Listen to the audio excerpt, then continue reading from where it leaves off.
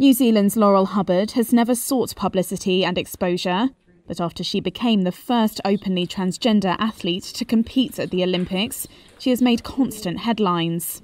The soft-spoken, media-shy weightlifter said she would likely retire from the sport and hopes her landmark appearance should be forgotten fast as sport becomes more open and inclusive. I don't think it should be historic.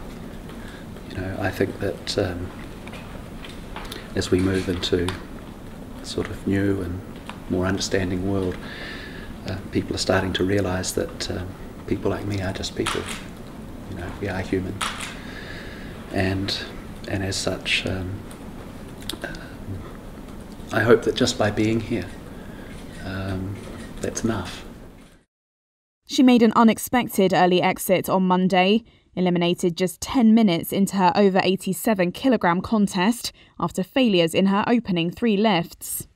She was born male and transitioned 8 years ago and was allowed to compete in women's events by a 2015 International Olympic Committee consensus. But her participation in the Games has sparked a huge debate on whether being more inclusive towards transgender athletes competing in women's events means disadvantaging athletes who are born as women.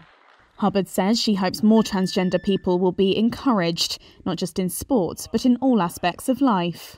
I just hope that if people are undergoing any difficulty or struggle within their lives, not necessarily related to sport, but to anything really, that they can perhaps see that there are opportunities in the world, that there are opportunities to live authentically and as we are.